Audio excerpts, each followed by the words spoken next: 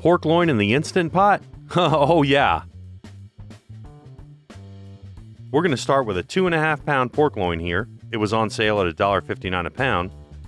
We rinsed it off, dried it off, and put it on a cutting board. You can see there's a fat cap on here. We really don't need that in the Instant Pot. If we were going to roast it, we'd leave it on there. But we're going to make it in the Instant Pot so we can just get rid of all that fat. And silver skin. We don't need it. Next, we're going to coat the pork loin with olive oil. Then we're going to season it with seasoned salt, pepper, and paprika. These are just the flavors that we like. You can use whatever seasoning you'd like to use here. Maybe some Italian seasoning, totally up to you.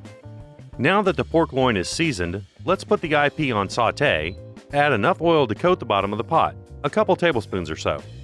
When the IP LED reads hot, drop in the pork loin to sear it. Once it's in, do not touch it for 3 minutes. After 3 minutes, turn it over and we'll saute for another 3 minutes. Then remove the pork loin, add 2 cups of chicken stock to the pot, give it a stir to remove the fond off the bottom of the pot, add a sliced onion, put the pork loin back in the pot.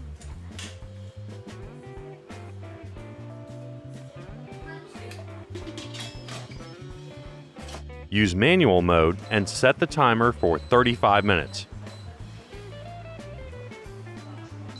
Cook for 35 minutes, natural release for 10 minutes, and then quick release the last little bit of pressure. Won't take long. And check that out. Let's take it out, cover with some of the liquid, and let it rest for 10 or 15 minutes. Then slice it up with a serrated knife